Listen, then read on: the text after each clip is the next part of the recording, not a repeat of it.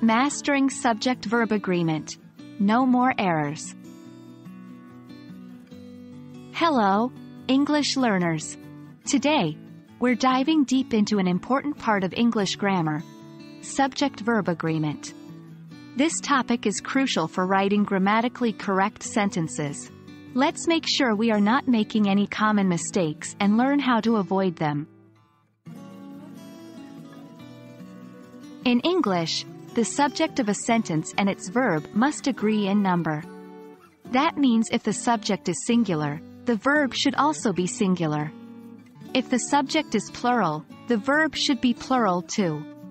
For example, the dog runs in the park, or the dogs run in the park. Easy, right? But sometimes it can get a bit tricky. Let's explore the common mistakes we often make and learn how to avoid them. One common error occurs when the subject is separated from the verb by words or phrases. For instance, the basket of apples are on the table.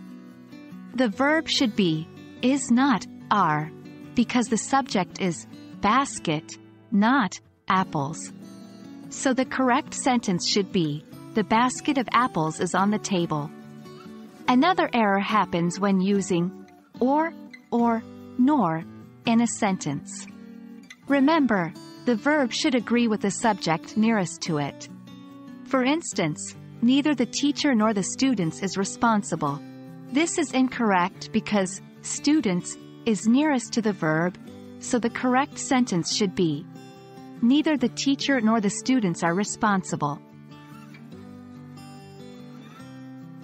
Avoiding these errors involves understanding the core principle of subject-verb agreement and applying it consistently, even when other words come between the subject and the verb.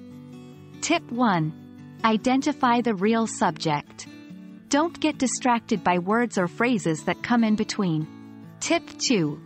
With, or, nor. The subject closer to the verb decides whether the verb is singular or plural. Practicing these rules will help you avoid subject-verb agreement errors.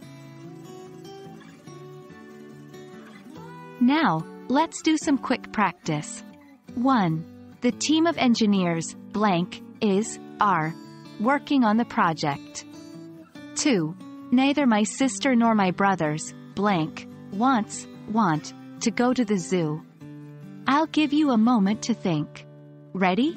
The correct sentences are 1. The team of engineers is working on the project. 2. Neither my sister nor my brothers want to go to the zoo.